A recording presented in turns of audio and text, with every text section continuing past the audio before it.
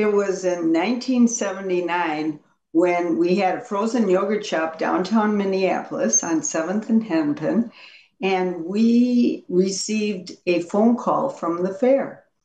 And we were selling frozen yogurt and knew that, I knew that like the back of my hand. And I get this phone call saying it's the Minnesota State Fair.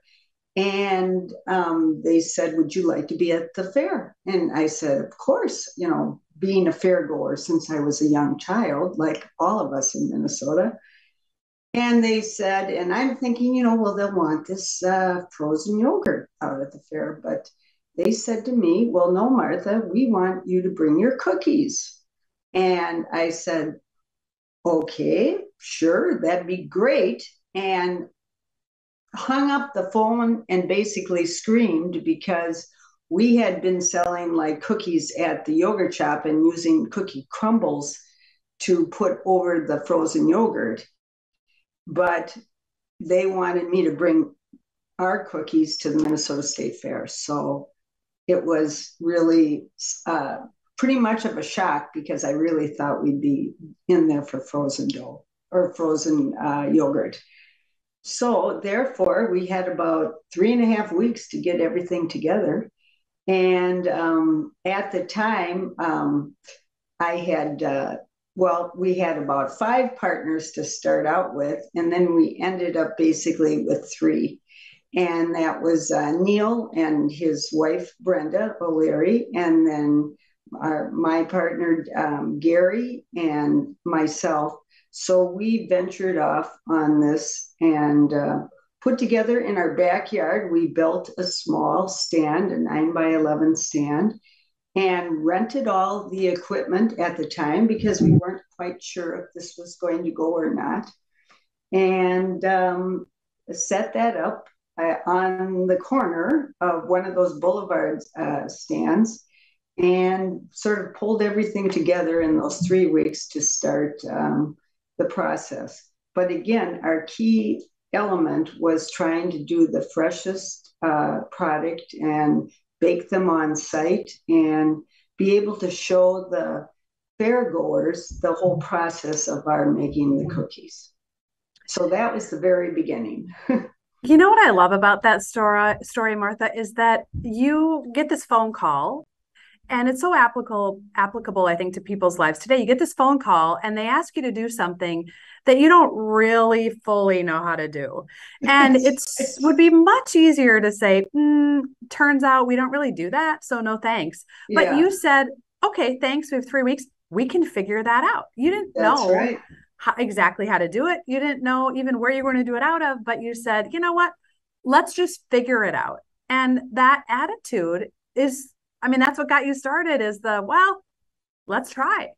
Exactly. And you highlighting that, I didn't quite even realize that until you just brought that up. Us just, okay, let's do it and we can figure this out. So yeah, we put all of our planning on speed drive or something, but we just sort of knew the ideas and many factors really went into trying to figure out how to do this. I mean, we definitely wanted it fresh out of the ovens, but the other piece was like, what vessel or how would you present this? And we had heard from other people about, in fact, one of my friends brought home from New York City a cone that he bought on the street, and it was a cone of cookies with the smaller cookies inside. And so that's where we got the idea of the cone.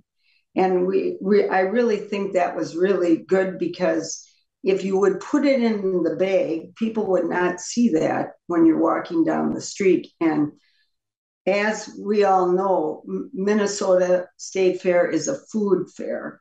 And you are constantly seeing what everyone's walking down the street going, "Oh, well, that looks really good. I got to find out what that is and eat that." So I think that really helped out in spreading the word is having the people see that as they're walking down the street, other people, where'd you get that? And the other thing we did too when we first started out is we did a lot of sampling. because at the time, most people um, thought that like store bought cookies were Oreos or Nabiscos or cookies like that. And then in the bakeries were rather large cookies. So when they first saw those small cookies, they didn't quite understand what that was. But with that, then when people went by, we would, do heavy sampling. Hey, would you like to try one? And so many people took that cookie and they ate it and started walking away and then did the loop and turned right back to get a cone of cookies. So I think those things really helped us with the marketing right there at the fair. And for people that haven't had the opportunity to have them, when she's talking about a cone, I think you might naturally go to like a cone that you put ice cream in. She's talking about like a white paper cone that you get a slushy in.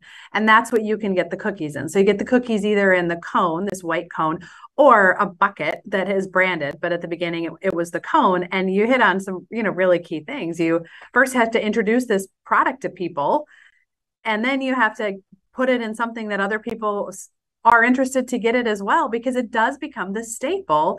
Hey, everyone else has these cookies, darn it, I better go get some too. It's like, people that are in the garage sailing kind of thing, you have, or thrift shops. Until there's a long line, nobody comes in, even though the product is exactly the same. But it becomes this really exciting, I got to be part of that.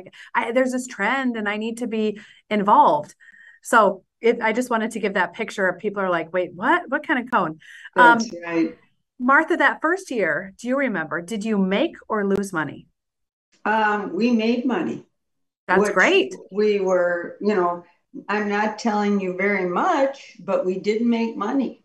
And all of us were working regular jobs. So what we did with that money and is just put it right back into buying equipment and things for the next year.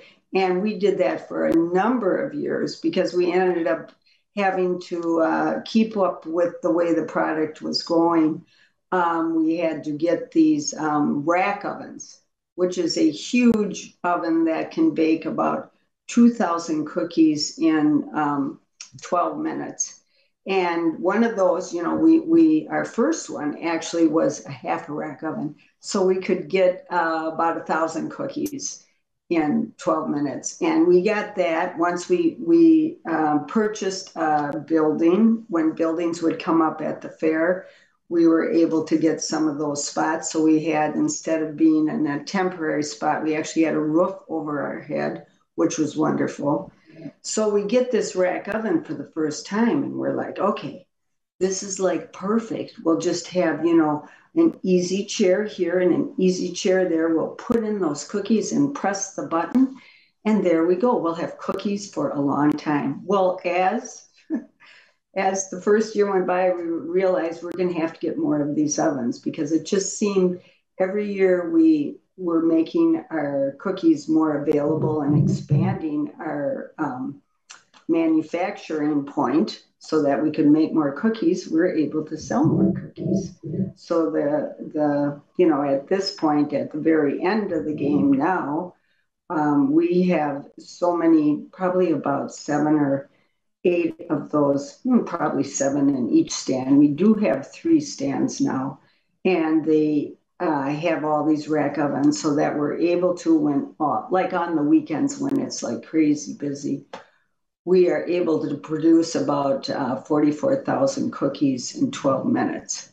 So when we're doing those, when we have those long lines, we're really trying to, we have a lot of cookies and we're really trying to keep up with the crowd. But they're very, very patient, I have to say. They're really, and they're by the time they get to the front, the smiles on their faces are huge. So it's really And been a fun thing.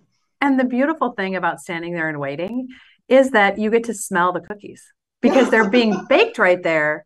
So, you think about all the smells that are at a fair and you can get yourself in that line and suddenly the animals, the people, the, fried food stuff that all like mingles together goes away and all you smell are cookies, which is a kind of a strange thing to be smelling in outside August, but Yes, that's it's true. part of it's part of the thing. Yeah, that I have very good point. Very good point. Yes, it is, you know. So what I mean, it was the 70s when this all started. And Right. we know right now that women running companies, leading companies, being the face of a company isn't normal, isn't there's That's more and right. more women. But in the 70s, it was pretty much unheard of. What was that like for you? Well, it was many times people were surprised, when I was the person they were talking to because they weren't used to talking to me. But I had a lot of great people that helped me along the way, and a lot of great men too, of course.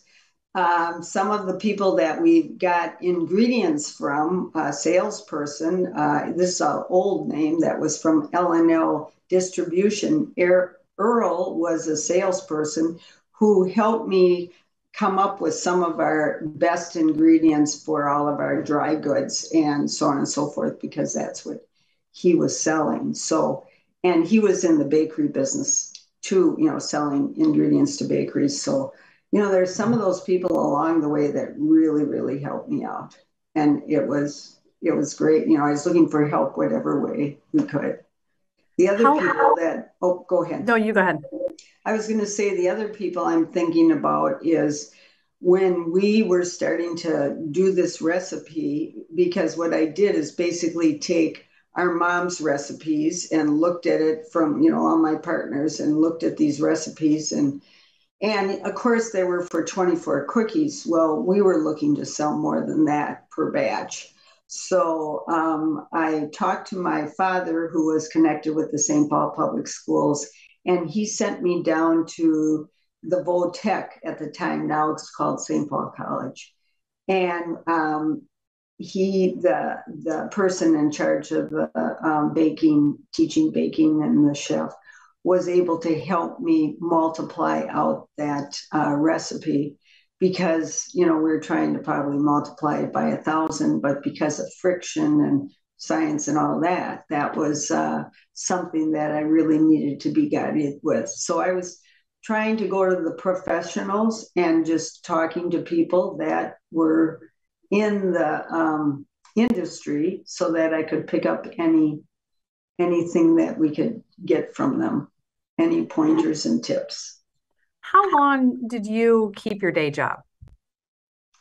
Oh, I taught for 25 years because it was teaching. I taught art. And so when I first started, though, I was still teaching. Why? Like I said, the first 25 years I was still teaching.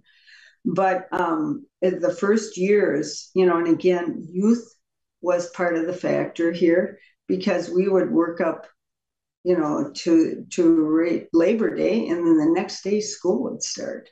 And I'd literally go to school, and I could never do something like that these days. And of course, we were smaller, not as big, but still, it was like I say, youth.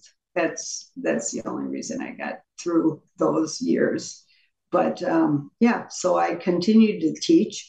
And then what happened is my administration or principals that were working with me said, you know what, Martha, you need to take a week off uh, before you come back, because they realized what I was doing, which was just wonderful. So the kids had to wait a week later to start their art. But I was so appreciative.